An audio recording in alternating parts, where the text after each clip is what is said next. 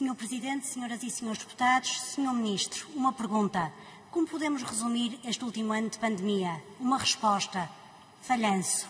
Se 2020 demonstrou que uma pandemia pode surgir a uma escala global, demonstrou ainda que não se tratam de forças incontroláveis da natureza e que a ciência as pode controlar. E a pergunta lógica que me ocorre é: então porquê que correu tão mal? Tanto sofrimento, tantas mortes? E a resposta é fundamentalmente uma: devido a más decisões políticas. Vejamos, no tempo da peste negra e até mais recentemente da gripe espanhola, não se conseguia identificar o vírus mortífero, mas a ciência evoluiu. Em dezembro soubemos desta pandemia, pouco depois os cientistas já tinham isolado o vírus, em menos de um ano tínhamos a vacina.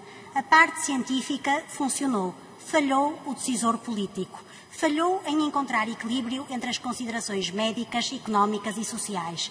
Aliás, todos conhecemos líderes mundiais que preferiram enverdar por teorias da conspiração em vez de ouvirem os especialistas. No Reino Unido, o governo esteve inicialmente bem mais ocupado com o Brexit do que com o vírus. E em Portugal, os senhores permitiram entradas no território sem qualquer tipo de quarentena e facilitaram medidas de confinamento em períodos cruciais.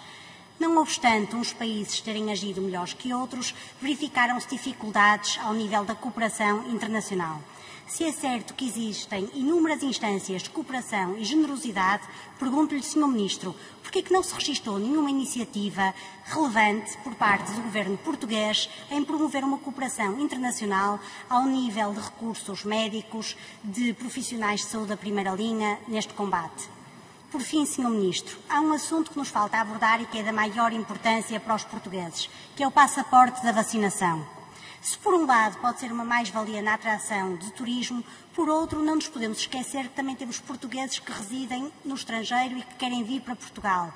Que garantias estão a ser tomadas para os portugueses que se encontram em países onde a vacina é escassa? Em segundo lugar, este passaporte é também denominado de livre trânsito digital, ou seja, é suscetível de expor dados extremamente sensíveis de todos nós a novos perigos, ameaças e distopias. Aliás, enquanto o Covid demorou meses a alastrar-se pelo mundo, um vírus informático é muito mais rápido.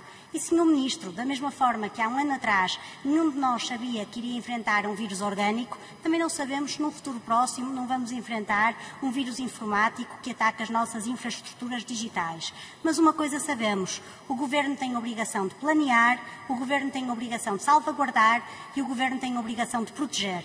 Nesse sentido, Sr. Ministro, que medidas concretas e específicas de proteção estão a ser exigidas pelo Estado português a nível europeu para que este livre trânsito digital acautele devidamente a nossa privacidade?